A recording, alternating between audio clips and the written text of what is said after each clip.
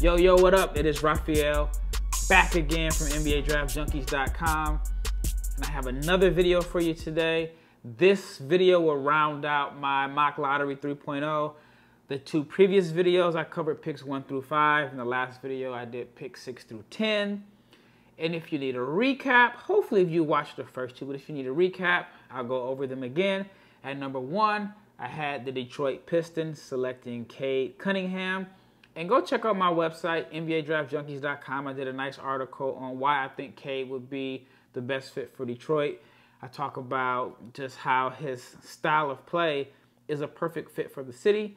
But at number 2, I had the Houston Rockets selecting Evan Mobley. Number 3, the Cleveland Cavaliers went with Jalen Green. Number 4, Jalen Suggs going to the Toronto Raptors. At number 5, I had Jonathan Kuminga going to the Orlando Magic.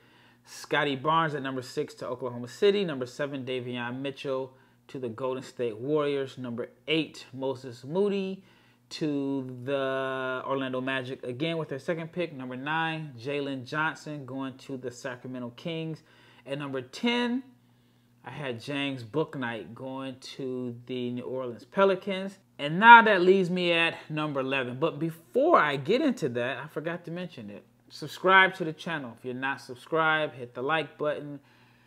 I'm sorry, if you're not subscribed, subscribe, hit the like button, share, or hit the notification button, share, whatever this script is that I keep seeing people say, but you know what to do. All right, but let's get into it. At number 11, I have the Charlotte Hornets. Charlotte basically won the lottery last year. They selected LaMelo Ball, who ended up winning Rookie of the Year. I feel like Charlotte has established who their best player is. Now they just need players to build around LaMelo Ball. And in this pick, I'm going to swing for the fences. I'm going with a high-risk, high-reward pick, and it is Kai Jones from Texas. Jones is he is a talent. He's still raw. His game is not the most visually pleasing, but, he is a fluid, coordinated athlete at 6'11", shot 38% from 3. I think he's worth the risk if I'm the Charlotte Hornets. So if I'm Charlotte, I'm going to take a high-risk, high-reward pick with Kai Jones. Maybe he's their center. There's a big debate over his position. He could be their center of the future. A little light in the pants. I think he's probably less than 220 pounds. But if the 38% shooting clips that he shot his sophomore year at Texas translate to the NBA, LaMelo will have a pick-and-pop threat and also an athletic rim runner that can put pressure on defenses vertically. So if I'm Charlotte, I'm swinging for the fences at number 11 with Kai Jones from Texas. All right, at number 12. Pick number 12 is Alperen Sengun from Turkey. Now, there's some that say Sengun would be a better fit for the Hornets, and I really don't disagree with that pick. I think either way, Charlotte should look at selecting a center. Sengun is more of a natural fit, but I think he would be good in San Antonio. Sengun is, one thing I can say is that he was arguably the best big man in Europe last year, despite only being 18 years old. The Turkish league is, in my opinion, the second best domestic league in Europe, behind ACB in Spain, and Sengun was dominant. He was putting up numbers we've never seen in Europe from somebody so young. I think Sengun is a lottery pick. There's some people maybe a little lower on him because his game is more so of a throwback center game, but he is a wide-body, traditional big with a soft touch. I've seen some comparisons to Jokic. I think he's probably somewhere in between Jokic and Jusuf Nurkic, but for San Antonio, you've had success with centers.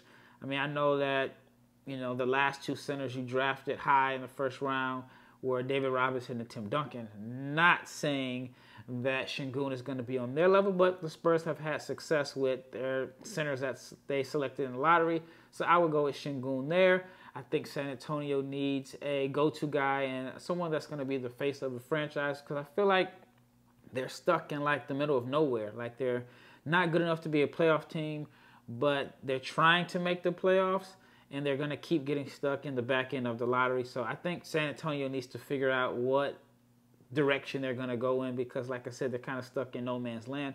But Alperen Sengun will be my pick at number 12 for the San Antonio Spurs. All right, at number 13, I have the Indiana Pacers selecting Keon Johnson. Keon Johnson posted a 48-inch vert at the Chicago Combine. I believe it set a record. I mean, 48 inches, that's crazy. And it's a perfect fit to me because Indiana needs help at the wing. You got Rick Carlisle as their new coach.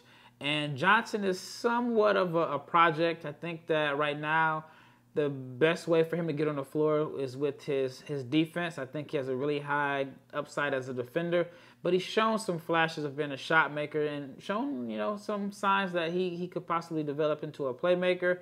So I think with Indiana, he'll add some depth at wing. So if I'm the Pacers and new head coach Rick Carlisle, I'm going with Keon Johnson. At number 14, it is the Golden State Warriors back on the clock for their second pick. Don't know if they keep this pick, but if they do, just like I mentioned in the last video, I think they're going to go with a player that's ready to come in and contribute now, and I think Franz Wagner would be a good fit there. Wagner's kind of like a jack of all trades. He's a good passer. He can play pick and rolls as the roll man or the ball handler. I think he's a very good defender, more so a smart defender that just understands how to play the passing lanes. And he's just a versatile guy that I think would be a very good plug-and-play piece for a team like Golden State that is looking to win now. So I think this would be a pretty seamless fit for Franz Wagner and the Golden State Warriors. At number 15, it is the Washington Wizards, and I'm going international for the second year in a row. Last year, they took Deni Avdija from Israel, and this year I would go with Usman Garuba from Spain. Garuba would give the Wizards an athletic defender, and you can make a strong case. I mean, some would say Scottie Barnes, but you can make a strong case and say Garuba is the best post defender or best defender in this draft class. I think he'll definitely be ready to come in and contribute on the defensive end. Offensively, I see him kind of playing a role as the energy guy that gets garbage points or hustle plays, I should say. Kind of cleans up the mess, will get some points as a roll man, but you never know. Playing with Westbrook, you can get a lot of those points off dump-offs. And I think that he would give the Wizards a roll man that they don't necessarily have. Well, I mean, I guess Daniel Gafford came in and was their vertical lob threat and roll man. But I think Garuba would be a good fit with Russ. And also, the most underrated skill in Garuba's game is his passing. I think that he could really be a difference maker in short roll situations. So if I'm Washington, Usman Garuba would be my pick. At number 16, it is the Oklahoma City Thunder again, and we're gonna hear their name one more time. And I'm sure they would be glad to see Josh Giddey fall here. I don't know if he actually falls to number 16, but on my mock, I haven't fallen to number 16. The Thunder are just stockpiling picks and stockpiling talent. Giddey is a 6'8" or 6'9". I mean, I've seen both sizes. 6'8" playmaker that is one of the best passers in the draft, if not the best. I mean, I would say it's between him and Sharife Cooper. He is like I don't want to say poor man's, but if you compare his film to LaMelo's in Australia, they're very, very similar. I mean, both are triple-double threats that whip the ball across the floor, that make high-risk passes that not a lot of people have the confidence to make. So Giddey in Oklahoma City, along with Scottie Barnes and Aleksej Pokusevski, would be like the biggest passing positionless lineup, even though I'd say Giddey has a defined position, but they would be fun to watch. I mean, that ball would probably be moving all over the floor with those three guys, so I think Giddey would be a good fit there. At number 17, it is the Memphis Grizzlies, and this is another player that has kind of fallen in my mock. I've seen a lot of other mock drafts where they have him going in the lottery, and he's ready to come in and play right now. He has a defined role. A little underrated as a defender, but it's Corey Kispert from Gonzaga, who is arguably the best shooter in the draft. At one point this season, he was flirting with like 50, 45, 90 shooting splits, dead-eye shooters, drawing a lot of comparisons to Joe Harris. And if he can be Joe Harris, I'm sure that would be a welcomed addition to the Memphis Grizzlies backcourt. Now imagine this. A lineup of Ja Morant, not saying it's going to be the starting lineup, but a lineup that they could put on the floor. Ja Morant surrounded by Desmond Bane and Corey Kispert, and let's say Jaren Jackson as the pick-and-pop guy. I mean, that will be a lot of space. I mean, basically, you telling the defense to pick your poison. Do you stop Ja or do you stop the three-point shooters? That would be a great fit for Memphis. Even though Memphis is pretty stacked, I don't know if they really need any help at the wing. But if Kispert falls to them, that would be a great situation for both parties. At number 18, it is the Oklahoma City Thunder again, and I would go with Ziaire Williams. This is another swing for the fences pick. Ziaire was a highly, highly regarded prospect out of high school, and I believe he was the highest rated Stanford recruit ever. And unfortunately, he did not have the season that many expected him to have. I think that there was a lot of factors involved in that. I know he was injured at the beginning of the year. Stanford was like a team without a home. They were staying in hotels due to all the restrictions in the Bay Area or the Northern California due to COVID. So I feel like there was a lot of factors involved with why he struggled. And I'm just going to be honest. He did not have a great year. He didn't look healthy, but the talent is there. Heard he grew to 6'10". You don't find too many guys that are 6'10" with shot creating ability that also can develop into a playmaker. So I think he's worth the risk for the Oklahoma City Thunder, who have a million picks. So they can just go for the players with the highest upside and, gamble because they have a lot of picks. So Ziaire Williams to the Oklahoma City Thunder, I think, would also be a good fit. At number 19, all right, Knicks fans, I think you'll like this pick. I have Tre Mann from the University of Florida. Tre Mann was one of the best shot creators in all of college basketball last year, and he's what I call a three-point shot creator. Like, I want to say like 70% of his three-point attempts were created by himself. Only about 31 around that range were assisted. So he was able to create a lot of buckets, a lot of threes off the dribble. He's a shot creator. He creates space. And I think he'll be a good fit in New York. He's listed at around 6'4", 6'5", and the Knicks need help at point guard. The Knicks really need help at point guard.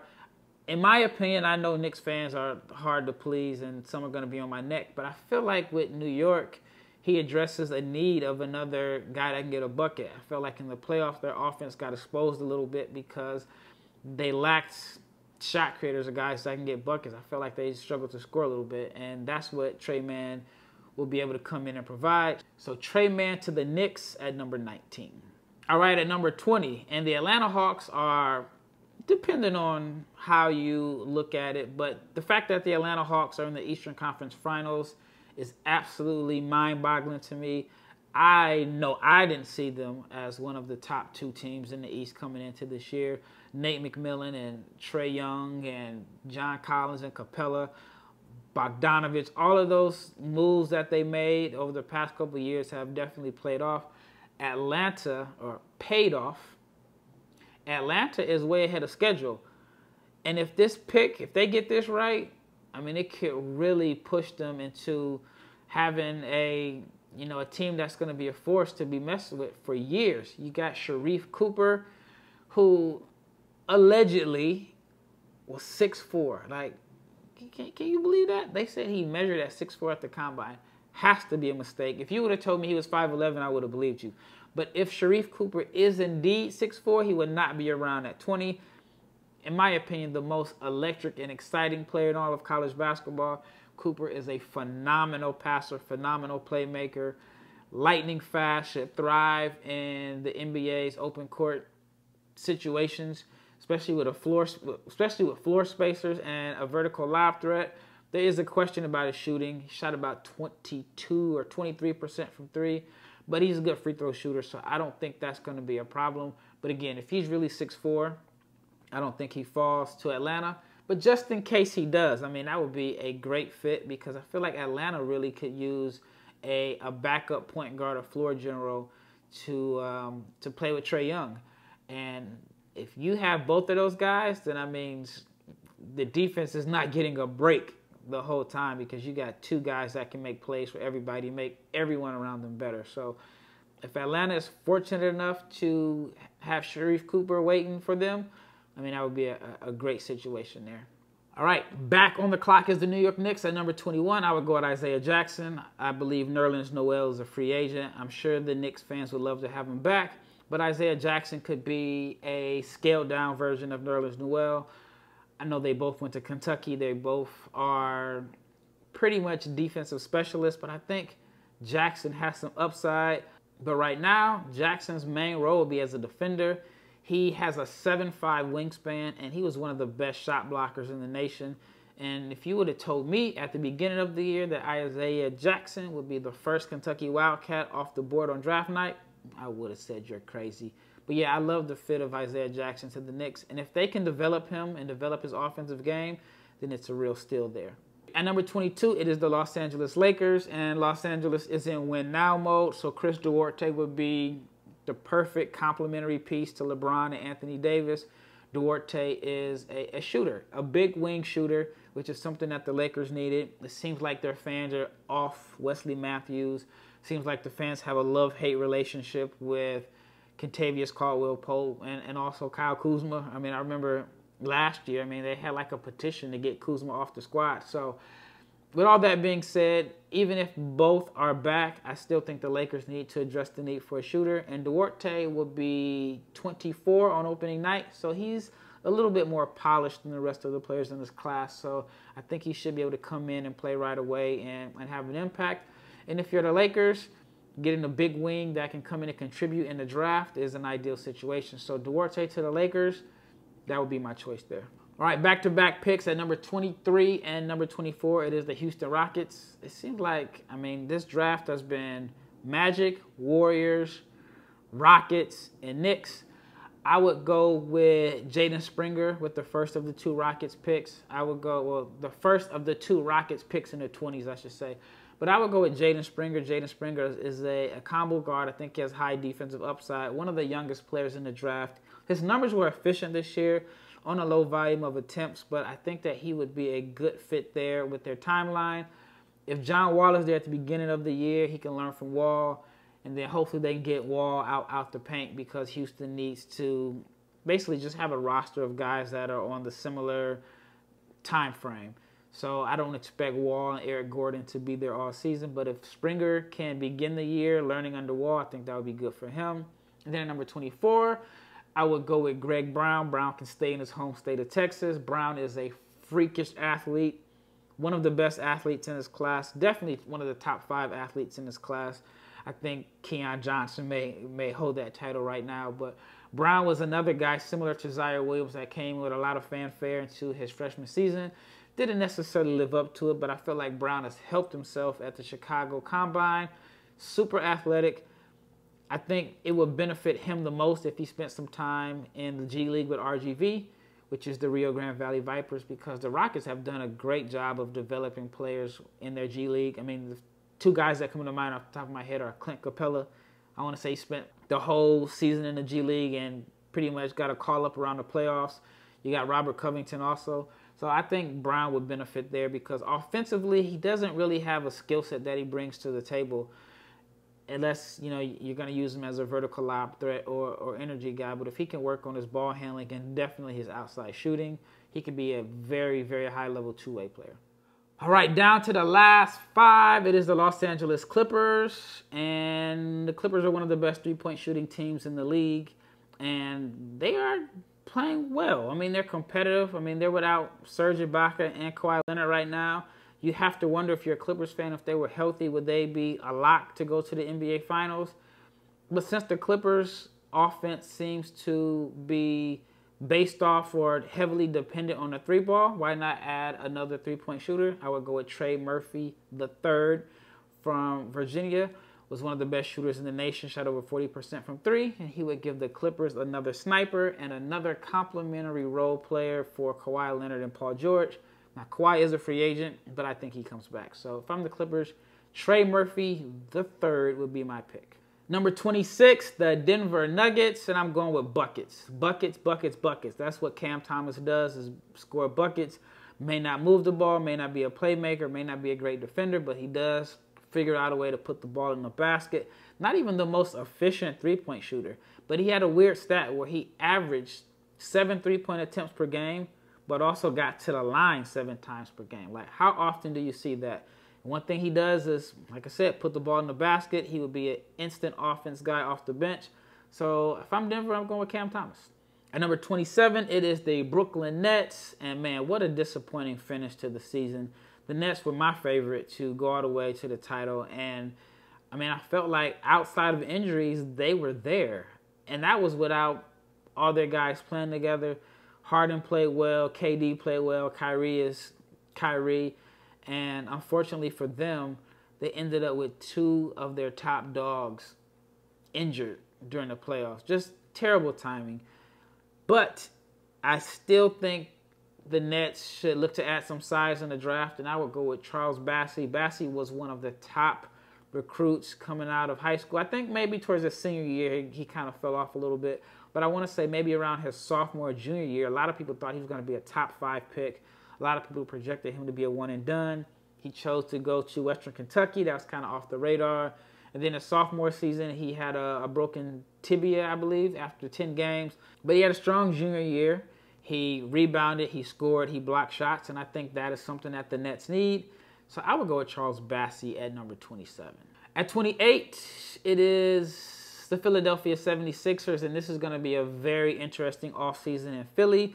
What are they going to do with Ben Simmons? I will move him, but I don't really know a team that would be a good fit, because I feel like no matter what, Ben Simmons is going to put up good numbers during the regular season. He'll put up good numbers in the first round. And then once you face some stiff competition, he's going to run from the ball and not do anything. But if he is back, I think Philly could look to add another ball handler. I know Tyrese Maxey was there last year. I think Tyrese is more so of a combo than a natural point. Same thing with Shake. So I would go with Jared Butler, and hopefully everything is okay with Butler. I saw that he's in this, like, I don't know, he has to do some type of testing or whatever, not fit to play. I pray everything is all right, but I think Butler would be a good welcome addition to the Sixers. He'd be another ball handler. He shoots the ball well, shot over 40% from 3. He brings winning intangibles, and I think he's ready to come in and contribute, which is one of the things I keep saying for certain guys, because I feel like there are guys that are projects, and then there are guys that can come in and crack the rotation on the playoff team, and Butler is one of them. So Philly, I'm going with Jared Butler. All right, at number 29, it is Bones Hyland. So before the pre-draft camp, I had somebody else in the spot, but I think Bones has played his way into the first round. He's a shot creator. He gets buckets. He's tough. And at 29, he would go to the Phoenix Suns, who are in the Western Conference Finals. Phoenix, just like Atlanta, 2 of the biggest surprise teams. 2 teams that I thought that they didn't have enough playoff experience to really make a run or make some noise in the playoffs, and boy, have they proven me wrong. But yeah, I mean, if Phoenix can get Bones Hyland, another guard that they can bring off the bench and come in and score, that would be a big win for Phoenix, who has a very, very bright future. I mean, they have a young team. Outside of Chris Paul, they have a young team. Maybe Chris Paul and Jay Crowder. I mean, you got a lot of guys that are young and are not even close to their prime. So the future in Phoenix is as bright as the sun in the Arizona desert. And last but not least, it is the Utah Jazz. And we got to see what happens with Mike Conley. Conley's a free agent this year, and I felt like Utah kind of got exposed in the playoffs. They needed another guard. Conley was banged up. Mitchell was banged up. And I felt like they still needed like another guard. I mean, it was a lot of Jordan Clarkson kind of creating his own buckets. They need someone that can score and defend multiple positions. So I would go with Ayo Dosumnu from Illinois, who was one of the best players in all of college basketball this year. I thought it benefited him coming back, because at one point I felt like he should have came out in last year's draft, but coming back another year may not have really done a lot for his draft stock. I mean, there's still some people that have questions about what position he plays, but I think he did well for himself. All right, that wraps up Mock Draft 3.0. I tried to get through it as fast as I could. Stay tuned for more video content from me. I'm trying to put out 90 videos between now and the draft. I know it's a lot. It's definitely going to be challenging, but I want to put them out. Once again, it's Raphael, NBA Draft Junkies. I'm out.